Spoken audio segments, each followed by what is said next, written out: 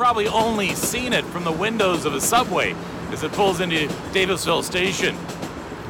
Arguably, this is one of the most peaceful places in the city, and ironically, more history lives here than anywhere else in Toronto.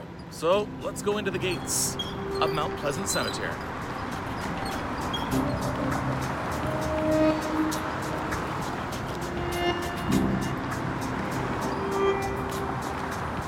Our first stop is perhaps the most famous resident and the most famous mausoleum here at Mount Pleasant, and that is the Eaton Mausoleum. Timothy Eaton is buried here. He, of course, was the founder of the Eaton's department store, and now the Eaton's name is associated with philanthropy across the city. So I'm working from a map here, and just around the corner from the Eaton Mausoleum is another very famous resident here. A little more difficult to find. Oh, there it is. You can see why this was a little more difficult to find because it's become hidden by overgrowth. Foster Hewitt, the father of play-by-play hockey, a Canadian voice heard in the early days of radio and then TV, credited with stringing these four words together for the first time on any airwaves. The next stop here at the Mausoleum and Crematorium. In fact, our next resident actually has this building dedicated to him. William George Barker, better known as Billy Barker, most decorated war hero not only in the history of Canada, but the entire British Commonwealth.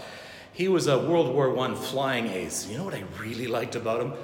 He was a bit rogue at times. He would go out on missions that were not authorized and be successful at them. He once as well buzzed Piccadilly Circus in London, just for the heck of it. Yes, this is the unmistakable gravesite of Steve Stavro, former owner of the Toronto Maple Leafs, founder of Nob Hill Farms, among other things. I've been looking for this next marker for the last 45 minutes. I finally found it. You may not recognize the name. Jenny Smillie Robertson, Canada's first female surgeon. Back in the early 1900s, no hospital in Toronto would employ her or even allow her to work in the hospital. She went to Philadelphia, trained there, did surgery there, came back to Toronto, and again was not allowed in any hospital. In 1911, she got together with a number of other women and organized Women's College Hospital, actually working out of people's homes. She did her first surgery on a kitchen table. Listen to that. It's so peaceful here. All you can hear are the birds, some heat bugs, and if you listen really carefully in this section, you'll hear this. That's because right there is the grave of Glenn Gould, one of the most renowned pianists Canada has ever produced.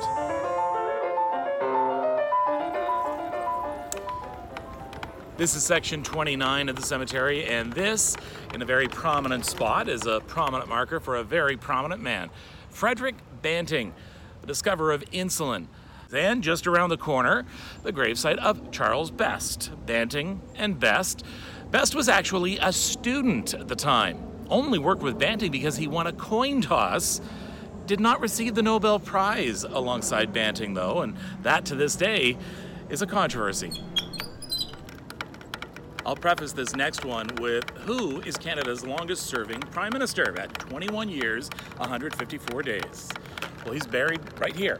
William Lyon Mackenzie King is the man that got Canada through the Second World War.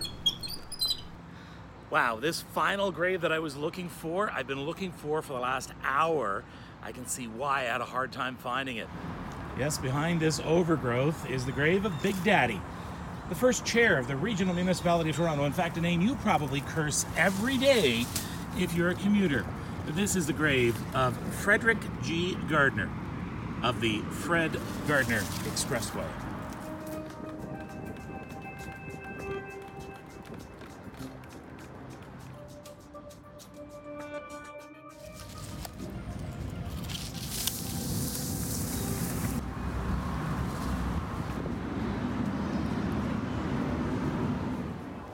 Trying to come in on the blue 364.